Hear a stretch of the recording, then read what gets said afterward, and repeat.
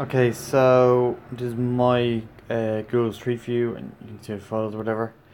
I took some photos down at near library, and when I go in, pull them up. So first thing I do is I go into a photo and I'll check it in the right location on the map. So yeah, move and connect. So first you make sure it's in the right spot, and once you have it in the right spot. So if as I turn the bottom part here, you can see the red bit turns, and it shows me where number 2 and where number 4, where I've linked it. So the links are there. Now you see where it says northwest, the very bottom? When you turn that, it's turning where they appear. So if I turn like that now, on my image, the arrow to bring me over 2 is in the wrong place.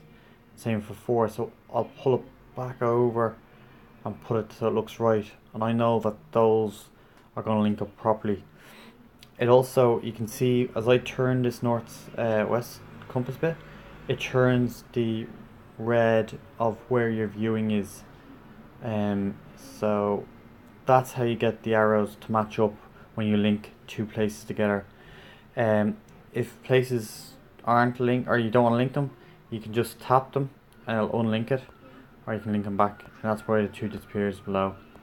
So as I take it off, it removes it, and as I put it there, it goes on. I hope that answers the question for why the arrows are pointing the wrong place for you.